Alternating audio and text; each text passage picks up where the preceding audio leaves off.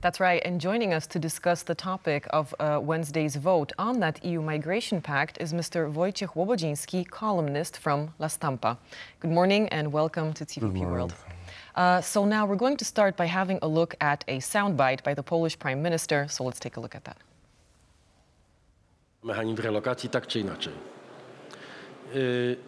Zobaczymy, jaka będzie ostateczna wersja tego paktu. Poland will not agree to the relocation mechanism, one way or another.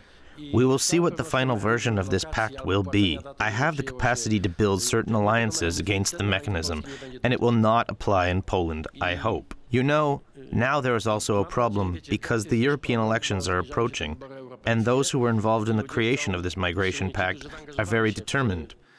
I don't rule out that after the European elections, the political structure of the parliament will also change a bit, and we will be able to return to this topic differently. But I want to reassure everyone, we will find ways, because we already have it worked out in our heads, that even if this package comes into force, more or less in the shape in which it was approved today in Parliament, we will defend Poland against the relocation mechanism. So now, based on what we just heard, I wanted to ask, what does this relocation mechanism look like, and how can Poland defend the rest of the European Union from this relocation mechanism?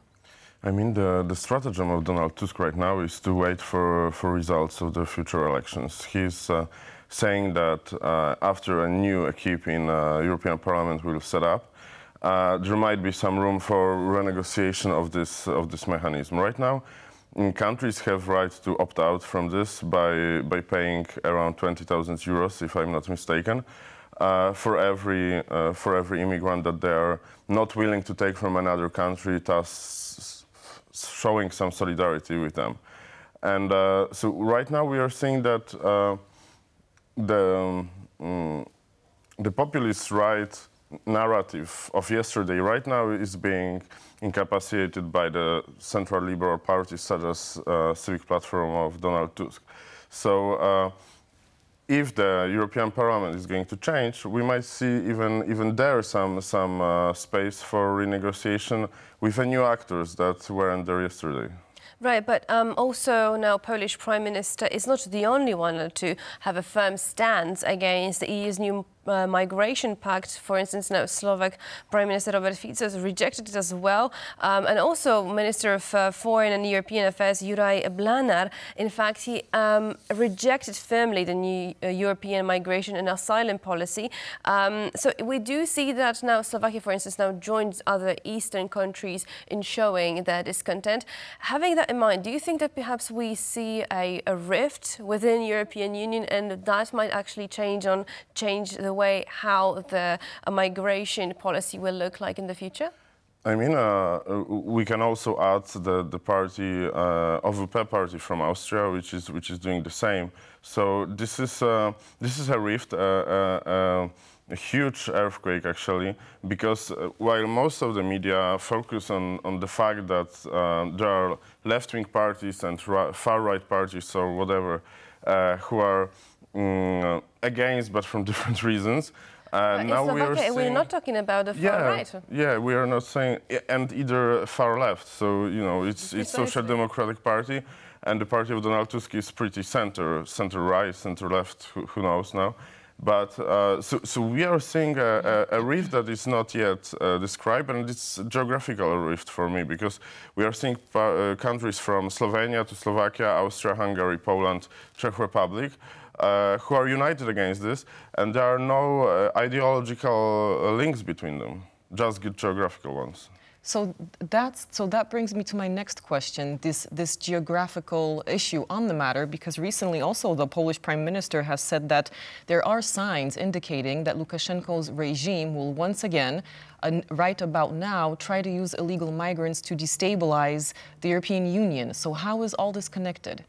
I mean, with Lukashenko, we never know. I think that the person behind him, Putin, already showed us that he's willing to risk his relations with Finland, with Norwegian, by using the same methods as Belarusian regime through his hands used against Poland right now.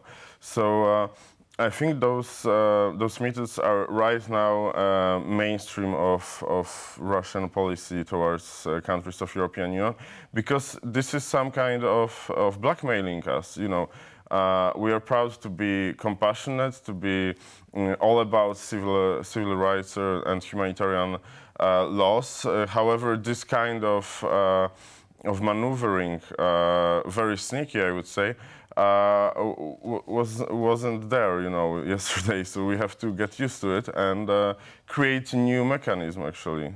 So that's what we are seeing right now. So what do you think, what kind of mechanism are we talking about now and practically? Because migration pact and, let's say, migration as an issue has been, well, here for almost a decade, since 2015, since now the escalation of the war in Syria. And back then, of course, now it raised some questions about, of course, we have to be, show solidarity within Europe and help those in need, but it has to be regulated. So do you think that perhaps now we are facing a situation where, because we do know that now with the new migration pact, now there will be new laws implemented so that those who cannot be granted asylum, well, will be sent back to their country of origin. But do you think that now we'll see more regulations on top of that now because of how let's say the Eastern Bloc is behaving towards this pact?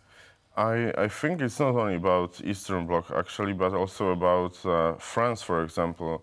In France, we're seeing a situation in which Le Pen's party is already 15% on top of Macron's. So the whole political landscape is changing, and I think also parties from the right, from more Western countries, such as France, will come to the rescue of European, Central European parties, even though they are social democratic or liberal.